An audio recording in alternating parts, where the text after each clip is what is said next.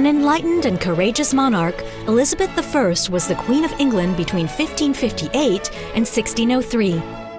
The daughter of Henry VIII of the Tudor dynasty and his second wife Anne Boleyn, Elizabeth was born on September 7, 1533 in Greenwich, England. During these years, the English throne was hotly contested between Catholic and Protestant branches of the royal family. In 1553, Mary Tudor, a Catholic, became queen. Fearing that Elizabeth, her Protestant stepsister, might take the throne from her, the Queen had Elizabeth imprisoned, first in the Tower of London, then in Woodstock Castle. But in 1558, the Queen died.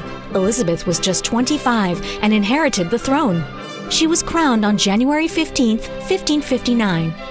The first measures Elizabeth adopted were economic.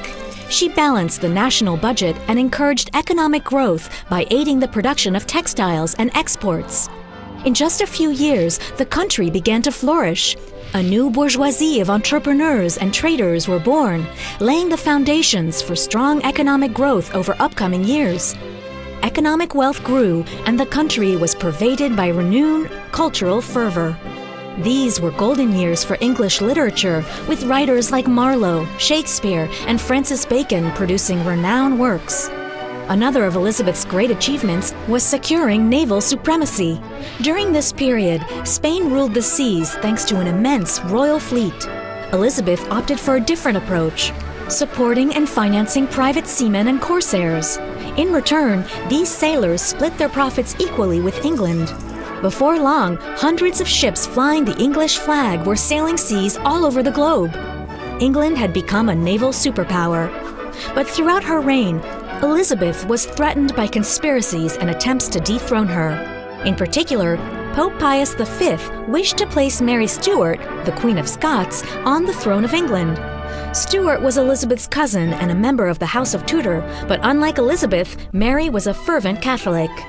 Determined to safeguard her authority, Elizabeth resorted to the same measures she herself had been subjected to, imprisoning Mary Stuart for 18 years.